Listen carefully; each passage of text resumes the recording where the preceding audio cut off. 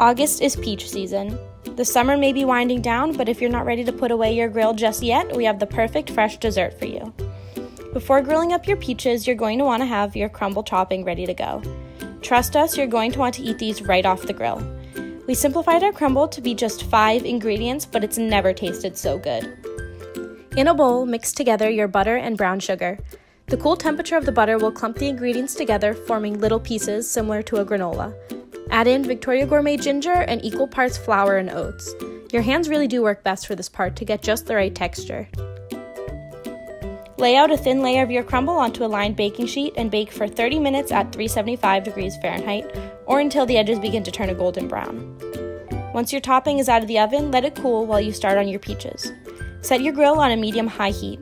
After letting it warm up, set those peaches face down. Remember, we're going for beautiful dark grill marks to signal that it's still summer. After about 5 minutes, or when you can see that the peaches are branded, flip them back over. Let the skins grill for another 3 to 5 minutes, then pull them off. While the peaches are still hot, top them with some vanilla ice cream and sprinkle on a little, or a lot, of your crumb topping. With such simple ingredients, this dessert will really wow you with its flavors.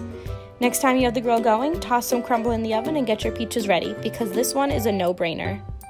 Don't forget to subscribe, like, and hit the bell icon to get notified whenever we post new videos.